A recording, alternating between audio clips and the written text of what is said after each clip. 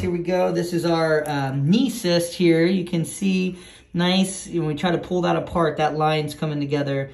He's had him in for like 2 weeks. It's a little red just because it's a nylon suture in there and his body's trying to get those out. So we're gonna take stitches out today and he's doing great. That inflammation's going down. It's still a little firm, but that's just because of that. You know, it was a big cyst, and those stitches, once they get out within a week or so, that'll go down. Okay guys, MrPopZit here. We have, it was a large cyst on the knee, and you can see there's an indentation here when we come from the side. You can see that's indented. We're only 3 months out. The little cut line there is still a little discolored. In time, that will go more to skin tone. And you can see, it's kind of, looks like bruising, but it's actually like extra skin that was stretched out. And then when it kind of clumps up, kind of like elbow skin, you will see it get a little darker. In time, that skin will kind of stretch into place as well.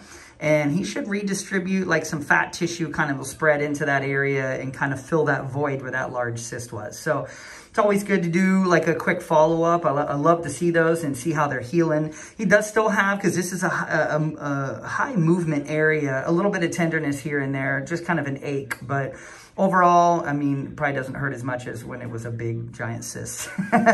So we'll keep an eye on it. It should lighten with time, but you don't feel anything in there. We got that whole cyst out, so nothing's gonna come back. But that's just a quick follow-up on the knee cyst, and thanks to him for sharing. Hey guys, MrPopZit here. If you like what you just saw, make sure to pop all the buttons. See you soon.